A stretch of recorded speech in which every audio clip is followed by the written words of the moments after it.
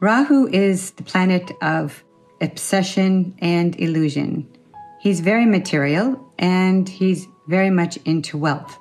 But as I mentioned earlier, this is a rare time when Rahu can do good. I'm not an astrologer. I'm speaking on this topic because Dr. Pillai has blessed me to communicate with Rahu on your behalf during certain special homas, because I strongly believe that even Rahu's negative traits can go another way.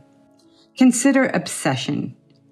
Obsession has a negative connotation, but nothing in this world would have been created if someone hadn't obsessed upon it, if they hadn't thought deeply about it, if they hadn't thought creatively about it.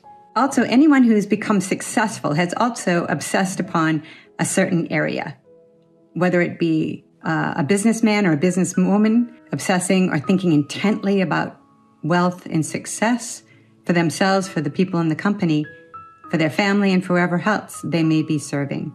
And we've designed these rituals so you may be able to balance the areas that you possibly may be neglecting in your life because you're thinking so intently about another area so that you can make a big impact there. We have organized some packages that holistically will go to Rahu and ask for his blessings. And I personally am excited to be able to communicate to him on your behalf.